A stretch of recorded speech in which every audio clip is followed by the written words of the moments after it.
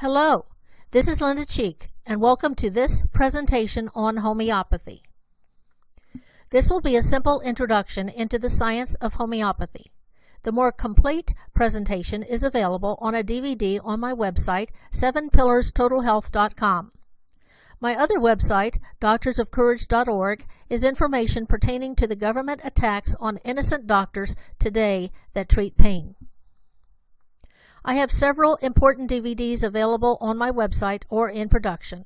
They are listed here. So let's get started. First, a history lesson. In America prior to the 1800s, medicine was learned through apprenticeship, as basically all knowledge was transferred. The medical person would teach their trade to their students, and the practice would pass on. This method is time-tested, with the teaching of Socrates, Plato, and Aristotle being done in this manner. The practice of medicine in both Europe and North America during the early 19th century is sometimes referred to as heroic medicine because of the extreme measures, such as bloodletting, purging, sweating, and blistering, employed in an effort to treat diseases. However, these practices often did more harm than good, not based on any real scientific principles, but simply convention. George Washington was a victim of this medicine, as they removed half of his blood treating a respiratory infection. Healing disease at that time was actually more in the realm of the herbalists and homeopaths. The term allopathy, meaning other than the disease, was coined by Hahnemann as a derogatory term for conventional medicine. He was pointing out that conventional medicine merely treated symptoms, with opposites treating opposites, and believed these methods to be harmful to patients. Conventional doctors noted that, with homeopaths and herbalists growing in popularity, that there were too many doctors and the competition reduced the amount of remuneration that they could receive. So they felt the need to effectively organize. So in 1847, the first session of the organization that would become the American Medical Association, or AMA, was held. They set the standards for MDs. Their goal was to enlist the support of government as a means of regulating the number and qualifications of physicians. But the actual purpose of the law was to limit the number of doctors to increase the remuneration. In other words, it was all about the money, not health care. Osteopathic medicine was developed by Andrew Taylor Still, MD, in 1874. Dr. Still concluded that the orthodox medical practices of the times were at best ineffective and at worst harmful.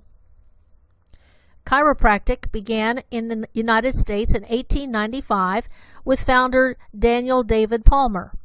He had been treated by Still 2 years earlier, and then formed his own similar theory when he opened his school of chiropractic in 1895.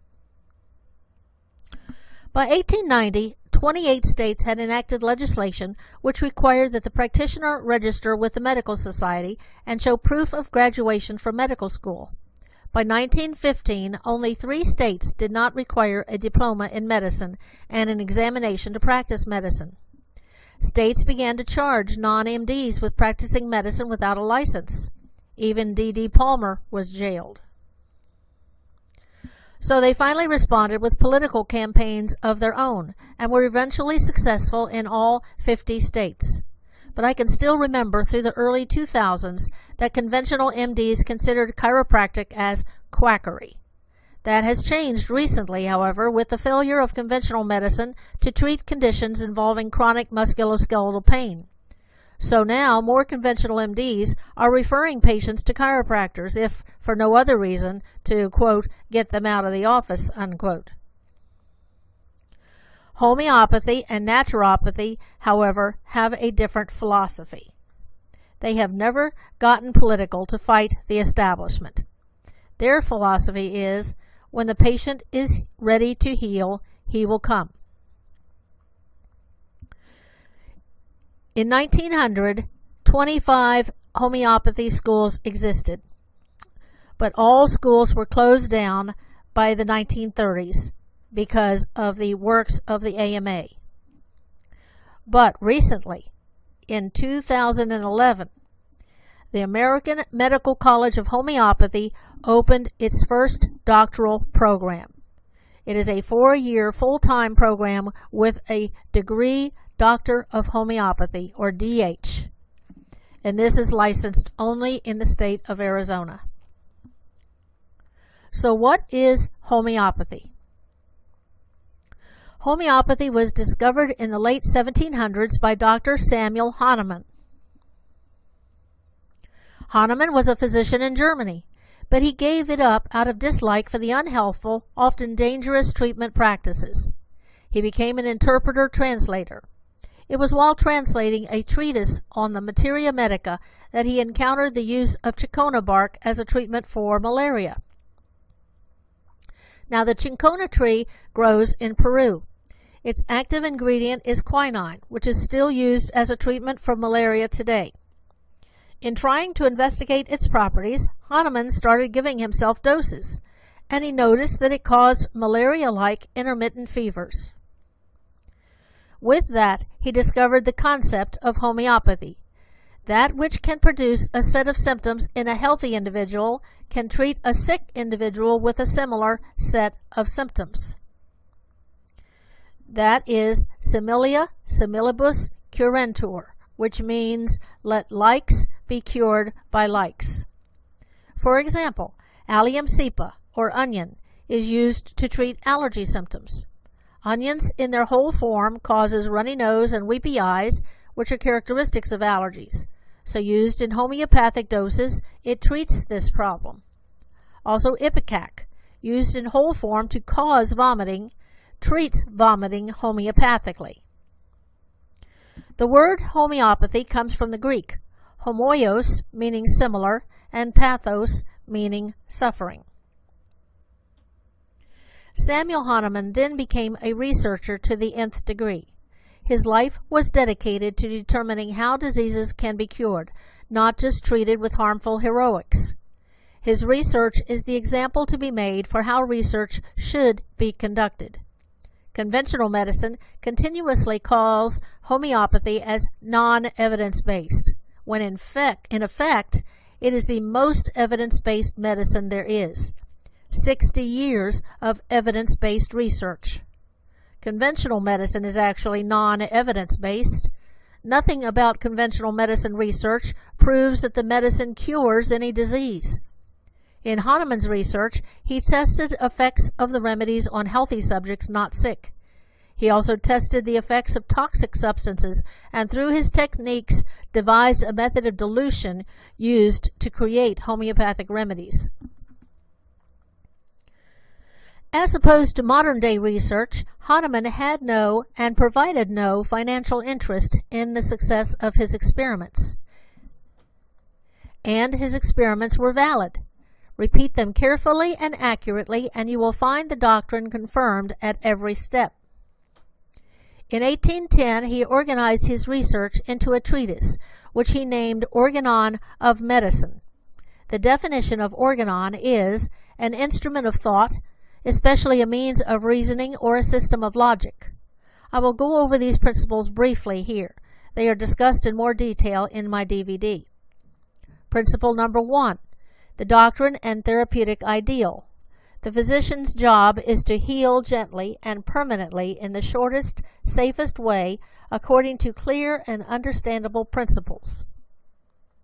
Principle number 2, the role of the physician is to clearly perceive what is to be healed, to know the curative properties of the medication, to act according to clearly defined principles, and to know obstacles to the cure. Principle number 3, the totality of symptoms. Observe all the symptoms presented by the patient. It is the disappearance of all of the symptoms that gives evidence of healing. Principle number 4, control. It is important to control experimentally all that has been found or studied, provided that it is done on a healthy individual. Principle number 5, the vital principle. In health, an immaterial vital energy, or dynamis, which animates the material part of the human body, rules supreme. It is this vital energy, active on its own and present throughout the organism, which feels the effect of the illness. The only cause of illness is the breaking down of the balance of vital energy. Principle number 6, the dynamis. The dynamis, or vital force, causes the material organism to react. The energy in the remedy acts on the energy in the person and balances the body. Principle number 7, reactivity and terrain. External or pathogenic influences do not make anyone ill. They will only if the organism does not have enough energy to resist. The cause of illness is endogenous. It is the terrain. Equally revolutionary was the homeopathic theory of optimal dosage. Regular physicians believed that if 10 grains of a substance were beneficial, 100 would likely prove 10 times more effective. Hahnemann, on the other hand, argued that extremely attenuated and minute doses were far preferable to stronger ones. Indeed, the more attenuated, the better. Perhaps the most significant contribution of homeopathy, however, and that which in turn contributed heavily to its popularity among the public after its introduction in America in 1825, was its stress on the natural healing powers of the organism itself. Homeopathic physicians were strong proponents of fresh air, sunshine, bed rest, proper diet, and personal hygiene for recuperation in an age when regular medicine regarded these as of little or no value. So from 1825, when it was introduced, to the 1870s, homeopathy, emphasizing minute doses of medicine and the recuperative energies of nature, had substantially altered regular medical therapeutics. Dr. Constantine Hering is aptly called the father of homeopathy in America. He developed Hering's law, that symptoms disappear from within outward, from above downward, from more important to less important organs, and in the reverse order of their appearance. Now today we have a modern homeopath, Professor George Vitolkas in Greece, and he has founded the International Academy of Classic Homeopathy. He has also created a highly sophisticated computer program, the VES. The practitioner enters the necessary information about the patient, and the program helps identify the best remedy for the patient. This program puts classical homeopathy within the reach of practitioners worldwide. Professor Vitolkas' overall vision is the establishment of homeopathy on a worldwide basis. For more information on his schools or research pertaining to homeopathy, go to www.vitolkas.com. At present, Mr. Vitolkas is writing a new homeopathic Materia Medica, Viva, in 16 volumes, including contemporary knowledge and his own experience from the more than 150,000 cases treated at the center in Athens. As for conventional medicine, just because emetics and bloodletting have given way to pharmaceuticals doesn't make it any more scientific or better. There is still no healing of disease or an understanding as to the cause of disease.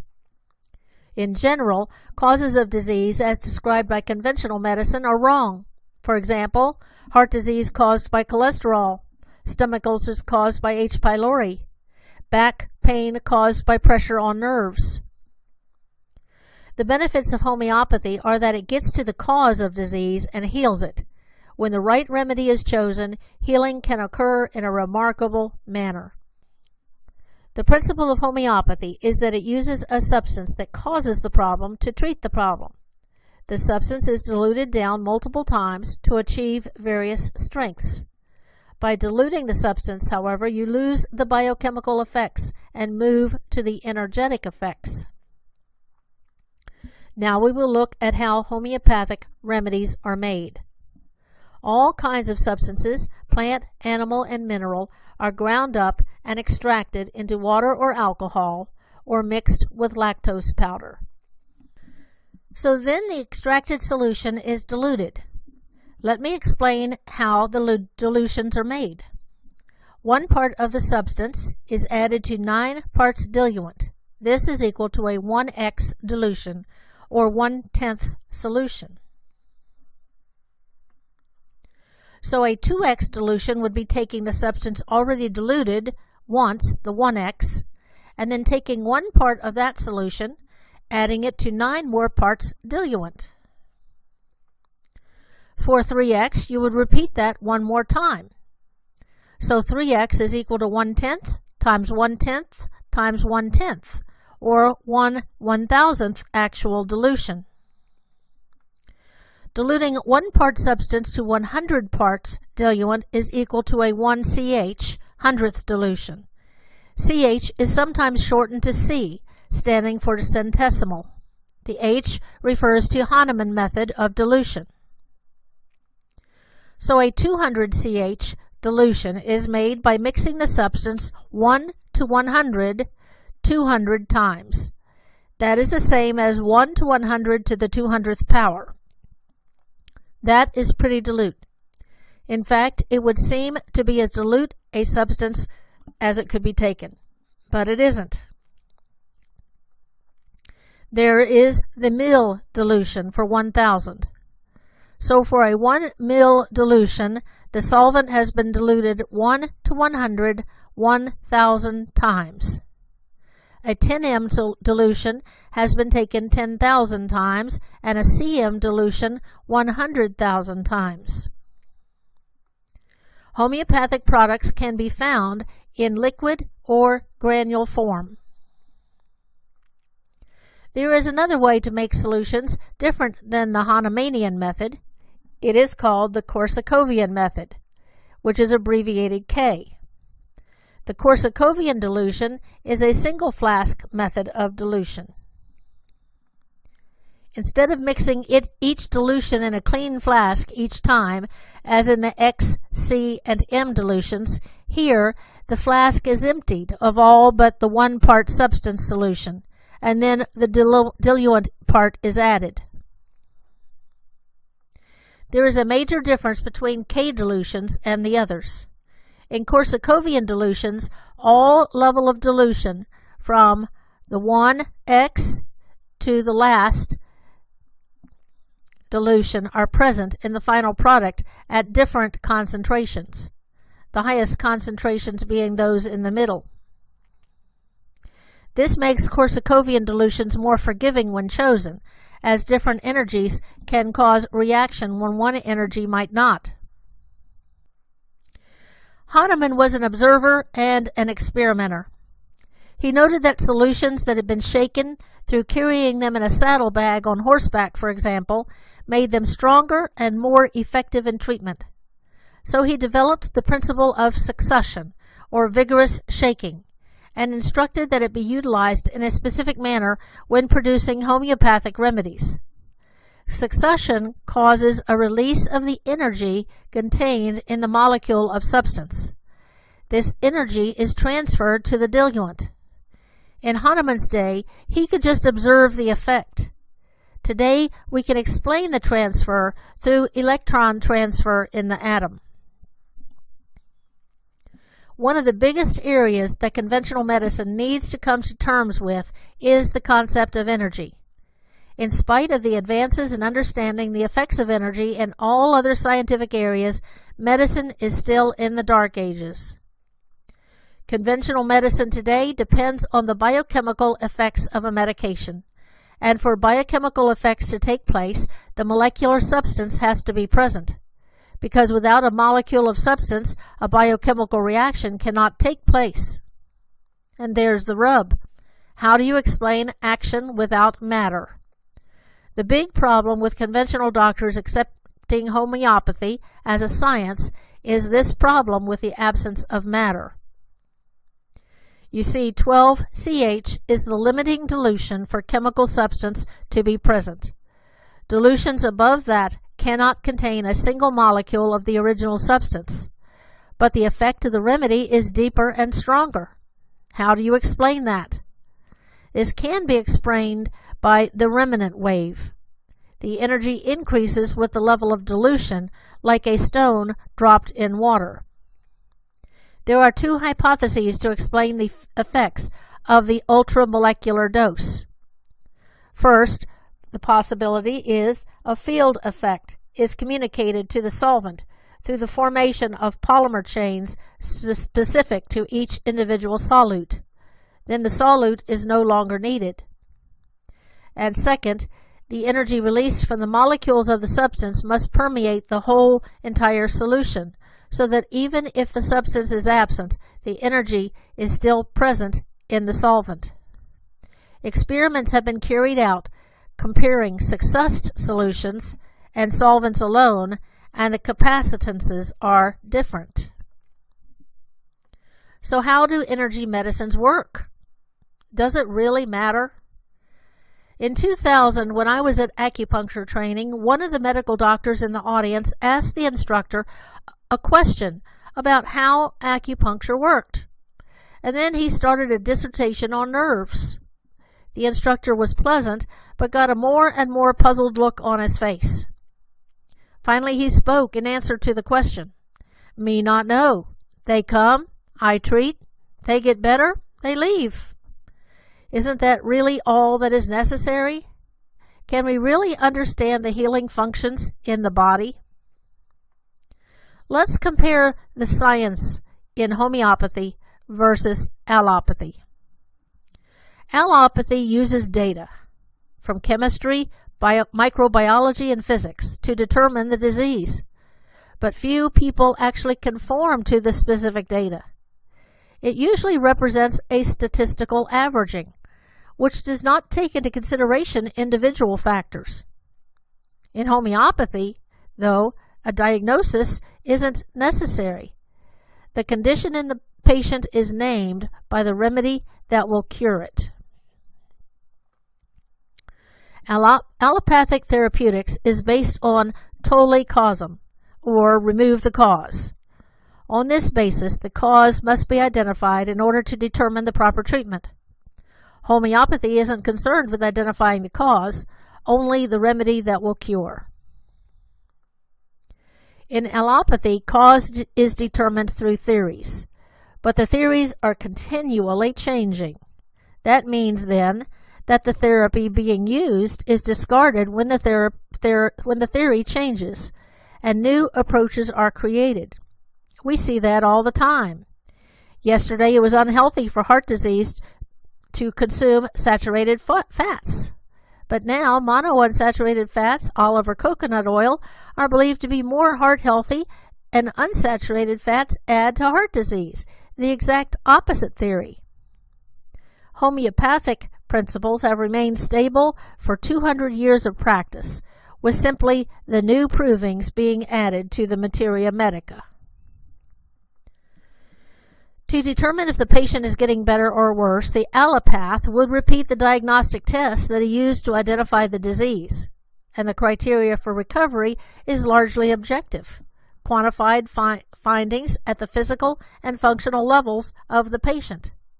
I wonder how many patients have gone to the doctor, and after the doctor has done blood work, come back into the room and said, "There's nothing wrong with you," when the patient knows that there is. Now, the homeopath will look at the objective findings, but also places great importance on how the patient feels. And Hering's law gives the homeopath a criterion for monitoring the patient's progress. The allopathic explanation of disease does not in itself make allopathy more scientific. Such models have scientific value only if they prove to have stability when tested against experience. Allopathy uses deductive reasoning, while homeopathy uses inductive. What's the difference? Inductive reasoning involves 3 steps: observation, hypothesis, and experimentation. Deductive reasoning proceeds from abstract axioms through mathematically rigid logical steps to conclusions. It is resistant to the evidence of experience. Homeopathy is based on inductive reasoning. Drug provings illustrate the scientific approach. Today, provings are double-blinded studies, and they confirm the validity and consistency of the earlier provings. There are also some historical comparative clinical studies that prove the effectiveness of homeopathy compared to allopathy. London in 1854 had a cholera epidemic. London's homeopathic hospital had a 16.4% death rate, while the orthodox hospitals had a 51.8% death rate. In the physical world, we have examples of matter versus energy. It is a small step to extrapolate that to the world of medicine, but conventional medical professionals refuse to do it. Now, dynamite is an example of a chemical reaction producing a change. TNT, the ingredient in dynamite, is chemically changed, creating the explosion of the nature of the picture on the right. Structures are rearranged, but the matter is still present. But we have experienced a few examples of an atomic reaction. Only 2 pounds of fissionable material was present in Little Boy, the nuclear bomb used on Hiroshima, Japan in 1945. But look at the result. Hiroshima was leveled for miles. Matter was completely annihilated. But still, medical professionals don't accept the effect of energy on the body today. If they can't explain something through chemical equation, they ignore it, pretend it doesn't exist, or call it quackery. What is really quackery is allopathic medicine that is based on no tangible or realistic theory, just stopping a normal biological process in the body because they know the chemical steps. The main concept in conventional science, the herd instinct. And the herd instinct has brought us to the edge of the cliff. We must reconnoiter our direction and get back on the track medicine was first designed to do: heal disease. But today, knowledge has made way for money. If you can't make money with it, it isn't worth investigating. And since you can't patent natural remedies, conventional science ignores the truth and peddles false propaganda that's spread by the pharmaceutical industry and the medical industry. Homeopathy should be allowed to compete with allopathic medicine. With properly trained homeopaths using the practices of Hahnemann and new theorists such as Dr. Gerard Guignot, homeopathy would win any competition where the goal is healing from disease. Homeopathy must be legalized in every state, but instead the government, through the political lobbying of the conventional medical interests, is making homeopathy harder for people to benefit from. They're probably seeing more people leave conventional medicine and go to natural medicine so that they've come up with this power play using the government. You see, the FTC is soon requiring the statement on homeopathic products to say, 1, there is no scientific evidence backing homeopathic health claims, and of course that's false. And 2, homeopathic claims are based only on theories from the 1700s that are not accepted by modern medical experts.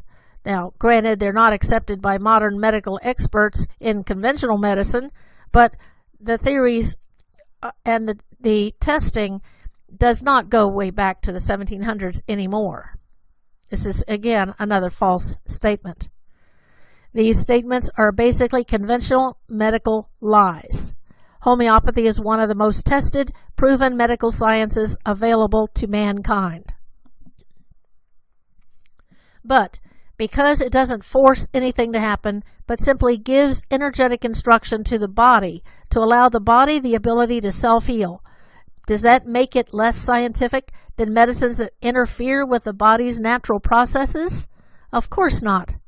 And the effects of a remedy were scientifically determined by what Hahnemann called provings. At first, Hahnemann tested doses of remedies that were undiluted, but he had an interest in the effects of remedies that were poisonous at normal strength. So he started diluting them down to find the lowest possible dose that was effective. It was also through experimentation that he discovered the effectiveness of succussion on increasing the potency. The scientific basis of his work is that 1. He used healthy people to experiment on, not specifically picked out sick people like the studies that are done today. He had them keep a journal of physical conditions, symptoms, and effects of taking the remedy. The subject had to swear the information was correct. Then he interviewed them to verify the data that they had written down. And he finally published his Materia Medica Pura in 1810 after 35 years of experimentation. Hahnemann points out the true effects of conventional medicine, that by acting opposite or contrary to the disease process, the body reacts by aggravating the disease. He says, the second mode of treating diseases by medicines is the employment of an agent capable of altering the existing derangement of the health in a contrary manner. Such an employment, as will be readily seen, cannot effect a permanent cure of the disease, because the malady must soon afterwards recur, and that in an aggravated degree. This is unbelievably true. And why is it 200 years later and we still haven't figured this out like Hahnemann? For instance, a hand kept long enough in ice-cold water after being withdrawn does not remain cold, nor merely assume the temperature of the surrounding atmosphere as a stone would do, or even resume the temperature of the rest of the body. No, the colder the water of the bath and the longer it acted on the healthy skin of the hand, the more inflamed and hotter does the latter afterwards become. Therefore, it cannot but happen that a medicine having an action opposite to the symptoms of the disease will reverse the morbid symptoms, but for a very short time, plus must soon give place to the antagonism inherent in the living body, which produces an opposite state and is consequently an increased degree of the original disease. So, we give a medication that works opposite to what the problem is, say an antihypertensive, for example, for blood pressure. In the beginning, the blood pressure drops, but the body reacts to the dropping by increasing the factors that raise blood pressure. So after a while, the blood pressure goes back up again, in spite of being on the medication, and a second medication is required. This process repeats, and a third medication is added. And this goes on ad nauseum until eventually nothing works, or eventually the person dies from old age. And so here is stated Hahnemann's theory of how to cure disease. A stronger dynamic affection permanently extinguishes the weaker in the living organism, provided the former is similar in kind to the latter. The medicine must have been proved by observations to possess the tendency to develop of itself a state of health similar to the disease in order to be a remedy of permanent efficacy. In other words, provide the body with a weak example of the same condition of the disease. The body will then react to the condition, and by doing so, completely eradicate the disease. It was obvious that Hahnemann was attacked even in his day by conventional doctors. He says, which of these two opposite modes best describe the name of system of poisoning, the ordinary method, which is conventional medicine, or homeopathy, which by unwearied multiplied experiments shows that only in cases where careful proving shows this medicine to be the only one perfectly suitable? To which of these two modes of practice does the title of thoughtless, rash system of poisoning best apply? Of course, the answer is conventional medicine. Now, there are currently two camps of homeopaths today. The Unicists believe that there is one remedy, known as the simillimum, that will correct all the problems in the body. This is the original teaching by Hahnemann. The homeopath goes over the patient's history and characteristics and picks out the one remedy that creates those same characteristics when consumed as the treatment, with the expectation that all signs will be returned to normal. A second group, the pluralists, believe in using multiple remedies together at the same time. The pluralist method is the best for today's society, in my opinion. The modern world is now too toxic, and the body is too blocked up by toxins for one remedy to work on everything. From this basic understanding of the principles of homeopathy, you can better understand the theory behind homeopathy for the individual terrain. This is the teaching of Dr. Gerard Guignot. Each human being is unique and follows his own path. But he or she shares characteristics with other individuals owing to the terrain. Homeopathy for the individual terrain is a fascinating approach to getting to the cause of disease and impacting a cure. If you are interested in understanding this approach, I recommend that you get my DVD as I go into it on that. There just isn't time to go into it here. It does show how different people are, though, in the expression of disease, and why there are so many varied reactions to standard allopathic medications. You see, health is like a bridge. Every person stands in his own space on the bridge, determined by his homeopathic type. The homeopathic type is differentiated by 4 miasms, 4 temperaments, 3 to 5 constitutional types, an untold number of symptoms possible. Just with the combinations of miasms, temperaments, and constitutional types gives 80 possible combinations. And yet conventional medicine thinks one drug will treat everyone? Of course we know that is false through experience. No two people are in the same spot on the bridge, so how can we think that the same medicine will treat everyone the same? In conclusion, homeopathy generally always works. If it appears to not be working, the remedy might not be right, or the person has roadblocks to recognize the information. There is a question among allopathics of whether the result of homeopathic treatment is a placebo effect. No. Consider the fact that it works on children, like babies, and animals, where there is no placebo effect possible. But is the placebo effect wrong? The placebo effect would show that healing is within the individual. Stimulation by a placebo conveys the message, heal yourself, and the patient does. What's wrong with that? Such findings actually confirm Hahnemann's premise of the existence of the reactive vital force, which, given the proper stimulation, can restore equilibrium at the physical, emotional, and mental planes. Thank you for your time and attention. I hope you have learned a little bit about the use and effectiveness of homeopathy in really treating disease to find a cure. I hope you use this information in the advancement of homeopathic principles in your life and in bringing homeopathy back into mainstream medicine. Also, I would like for you to become a subscriber to my YouTube presentations and continue to learn ways to use homeopathy, cleansing, and other alternative concepts through the 7 steps to healing to regain or maintain your health. As a thank you for attending, I am offering a 3-disc package to you at fantastic savings.